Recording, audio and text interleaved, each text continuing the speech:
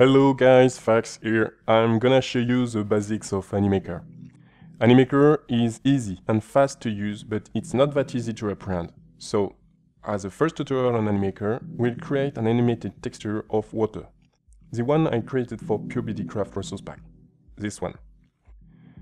If you had to create this animation manually, that would be very difficult and would require advanced skills. However, with Animaker, we'll just spend few minutes.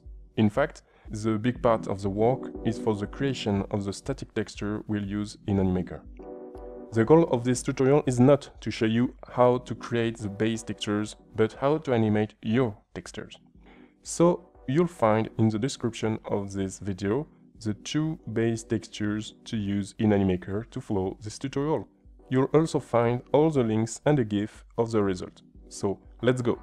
Open the zip file and open the Animaker folder. Go to the lib folder and drag and drop the zip content there. Now launch Animaker. OK. Animaker is composed of three edit modes: the animation editor, the sprite sheet renderer, and the animation player and splitter. The animation editor is the place we spend most of our time to create the animation.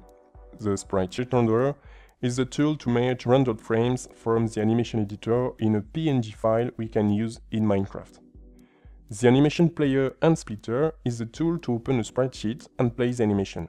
It's also a tool to split the spreadsheet into several frames that we can then edit or reuse in the animation editor. To begin, open the animation editor.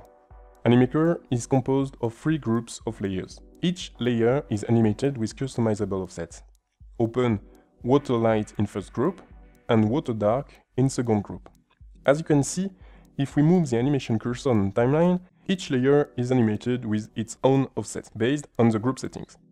The animated water texture we want is composed of two layers, a dark one which simulates the deep caustics and a lighter one which simulates the near caustics. Our animation will have 32 frames as set by default. Left-click on the first layer of first group to add the layer to the frame, and start the animation. As we can see, the animation already loops. Click Stop. What we want now is to add a distortion effect. In Animaker, we can get automatic distortions thanks to the lens effect. To apply a lens effect, just click on the button Effects, select Lens, and apply. A lens effect distortion is done thanks to a grayscale picture. Animaker is shipped with several lens pictures. We have bumps, bumps all, and many more. Well, feel free to try each of them. For the water texture, the default lens effect is OK. As you can see on the animation, a distortion is now applied. Click play and see how the texture is deformed. The first layer of the water texture is nearly done. Now, enter a name, like water-light, and click Render Frames.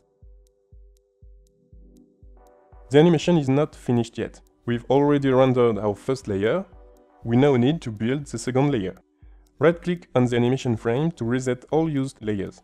Add the third layer of second group to the animation frame and rotate it one time. I chose the third layer and I rotated it to make it different from the previous choices. Check if the animation loops, and that's the case, and enter a name like Water Dark.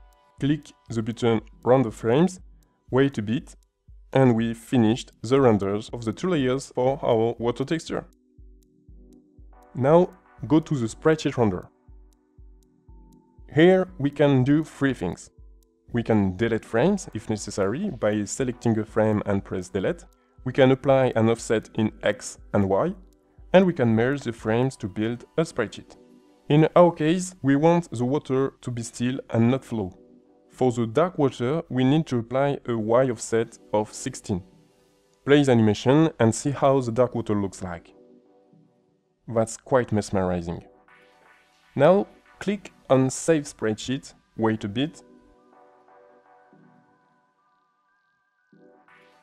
and click No, because we don't need to open now the rendered spreadsheet. We now need to convert the light water as well. Load the light water animation and set the X offset to 16. Click Save Spreadsheet, wait a bit,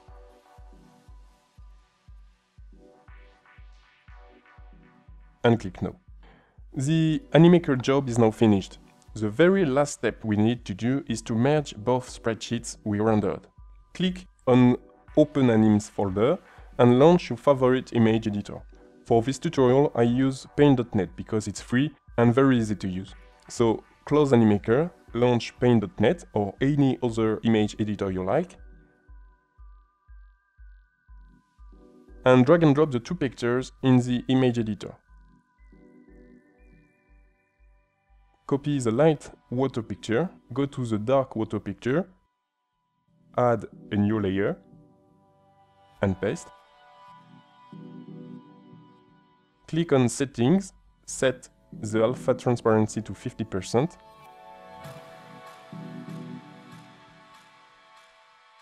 Merge both layers and apply an alpha transparency to 30%.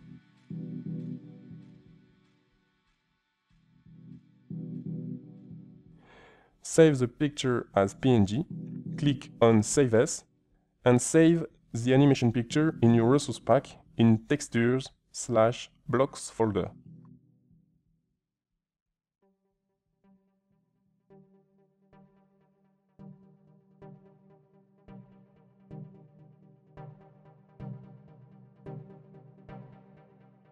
You now have your final spreadsheet to include in your resource pack.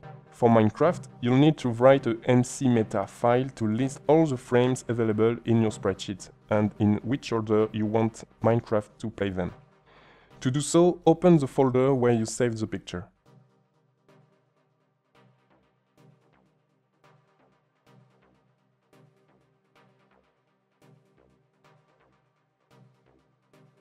Create a new text file, rename it water-still.png.mcmeta.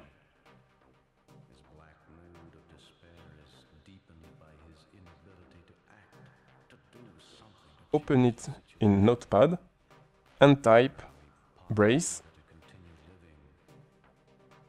quote animation quote colon brace quote frames quote colon bracket, and enter the index of each frame contained in your animation picture. Here we just need to enter 0 to 31 because we have 32 frames.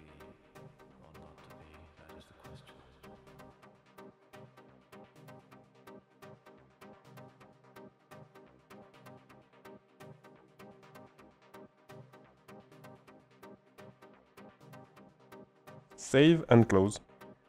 This tutorial is now finished. I hope you enjoyed it, so feel free to ask questions on the Animaker Forum and like and sub on BDcraft channel. See you soon. Peace.